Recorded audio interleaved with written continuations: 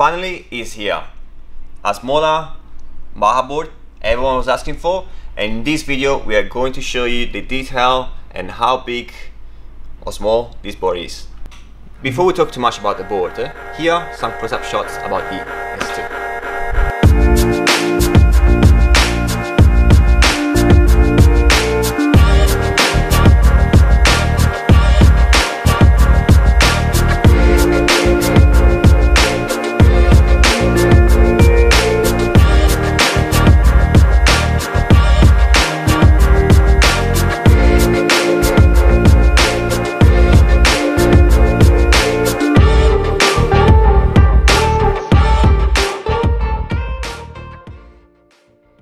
First, let's talk about how we prove the concept. Firstly, obviously, we start with a sketch, then goes with a design on a CAD computer, and then finally, the exciting part, which is the actual prototype.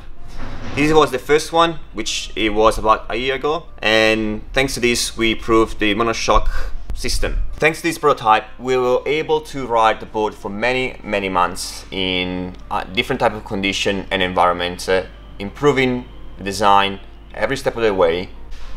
After the prototype, we decided to start a small production batch of 5 units.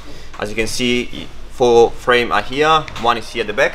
These 2 boards are the board that we use for the launch video. We've been riding for 3-4 months and we've done plenty of kilometers, and they absolutely exceed our expectation in how well they perform. Even though this board has exceeded our expectation, we still want to go to the next level. So we're going to give these 5 boards to our local riders so they can test to the extreme. So when you're going to get your board, we're going to know that it's going to be 100% perfect.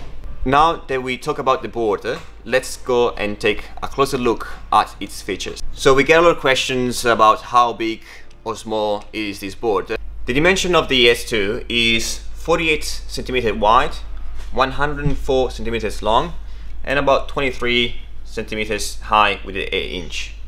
Now, if we compare this to a more traditional mountain board, we can see what is the difference. So as you can see, from wheelbase to wheelbase, it's exactly the same length as a mountain board.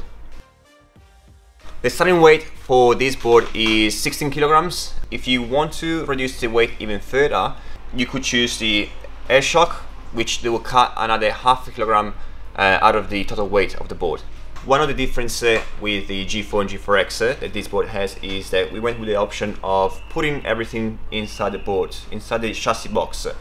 These obviously help to protect even further from water or even rock or different things that you might find along as you're riding. Since we talk about the inside and how it's protected, let's check out how all the components are laid out.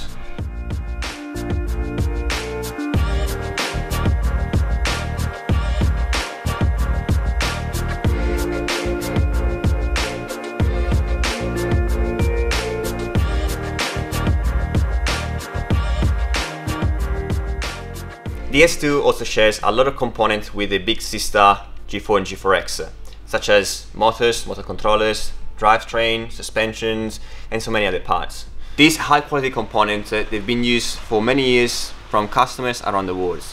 The best part of all of that is that all these components are already in stock and ready to be assembled with the S2, making the production a lot more smoother and efficient and quicker, so we can deliver the product in time. And here you have it. Finally, the S2 is here.